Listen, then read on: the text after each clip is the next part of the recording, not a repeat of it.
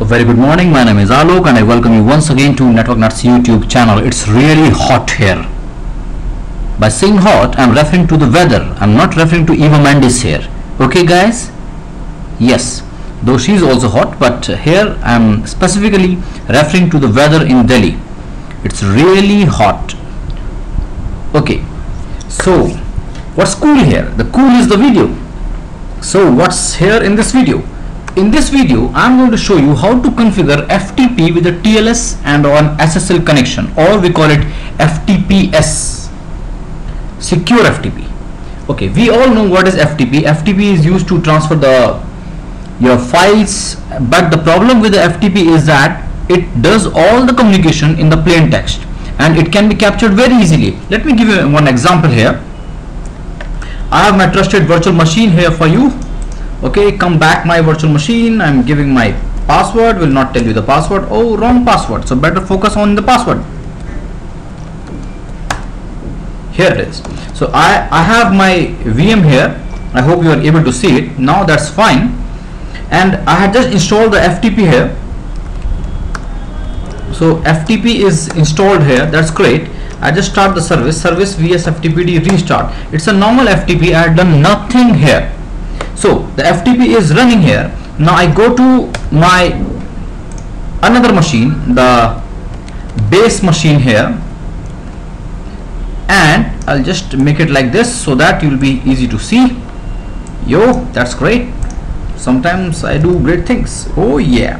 And I hit my machine here, linuxstorage.example.com. I give my logon name Alok. I give the password. I will not share the password. Look here. I'm able to log in with the FTP, and if you see here, if you have noticed here, it says SSL not available. So whatever I'm doing now using the FTP, every communication is being transferred in plain text, whether my login name or my data, and it can be captured very easily. So what is the solution? The solution is, let's configure FTP with TLS and or SSL, whatever, and we call it FTPS. And by configuring the FTPS, it means I'm using the same encryption that is being used in online transactions or banking or shopping, and the security will be applied to both your logins as well as your data. But the point is that you need a FTP client that should be aware of the SSL. So you can just go to the Google and try to download some ftp-ssl client. I already had downloaded the ftp-ssl client here for you. So what's the steps? Let's start with the steps. Right now the FTP is configured, but the FTP is using the plain authentication or simple text authentication, and is transferring everything in plain text. I don't want this. I want it a secure FTP, FTPS. So the first thing first is that you need to have a certificate. Obviously those who had done RHCSS or 333 module of Red Hat, or those who know about the certificates and the CA, will be comfortable with this, and those who are not, just cram the command. Hoo-ha, very simple. So first thing first, I need to create a certificate, and I need to attach that certificate with my FTP server. If you have a CA configured in your company, you can use that CA, or you can have a self-signed certificate. By issuing or by allowing by configuring FTPS, what it actually does, it adds the TLS and the SSL to the normal FTP port. That is the same port number 21 will be added with the SSL and the TLS security. So let's start it. Enough of talking now. Okay, here I am assigning a self-signed certificate to my FTP. I can use OpenSSL request -x509 standard -nodes -days.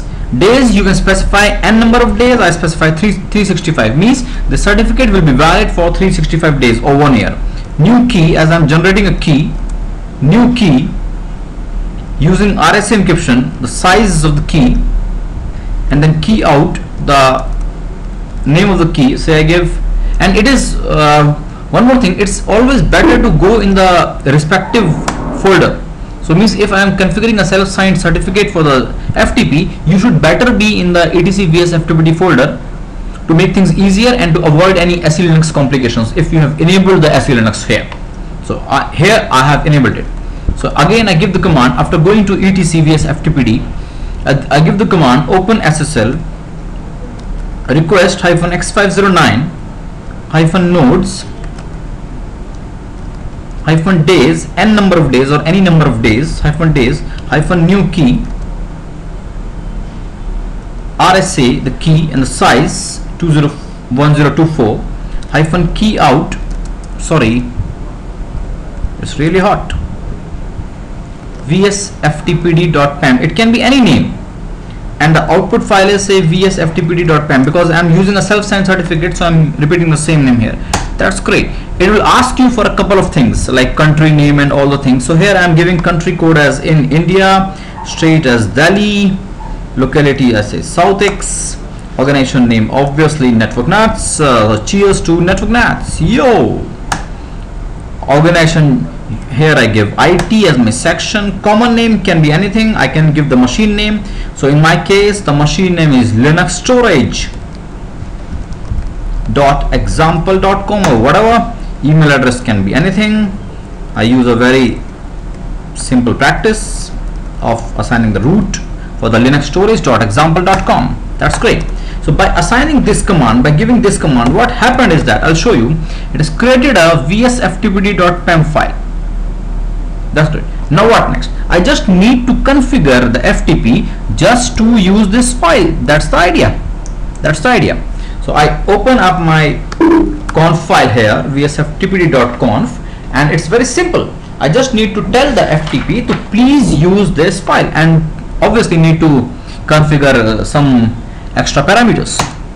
Go to the bottom there, here it is, I'm in the bottom. So I'll just mention it here for you, just a moment. I just say for FTPS, and you write here, say SSL enable, yes, you need to write it, or if it is there, just make sure that it is activated, not commented. Allow anon SSL, yes, means I'm forcing the anonymous guys or those who are logging with anonymous, they should be using SSL also, and both their and their data will also be secured or encrypted. Force local data SSL, yes, means the data will also be secured using the SSL. Force underscore local underscore data underscore SSL, yes. And I can also give force local logins also, means if I am using a login name, a valid login name which appears on my server, those logins will also be secured. That's great. Force underscore local underscore logins underscore SSL is equal to yes. SSL TLS version 1, yes. SSL version 2, it's whether you want to like let the local users to use SSL version 2 or not. It doesn't, I can make it yes, no issues. I can also make it SSL version 3, yes, and then just tell where the file is, where your certificate file is. So RSA cert file is equal to etc vsftpd.conf or whatever location where you had kept your file.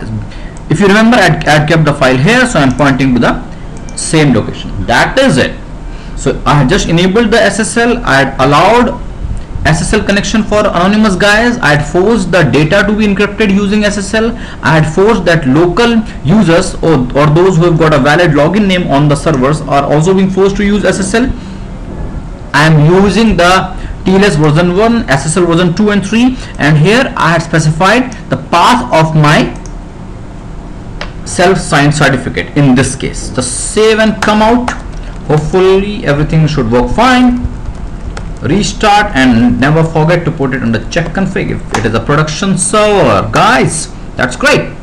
Check it with netstat.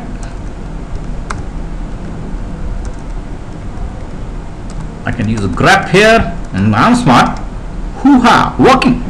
Okay, here, so I just configured the FTPS on this machine. Let's try what difference it makes when I had establishing a connection from the different machine. I'll just make it slightly bigger. Now here you need to use ftp-ssl.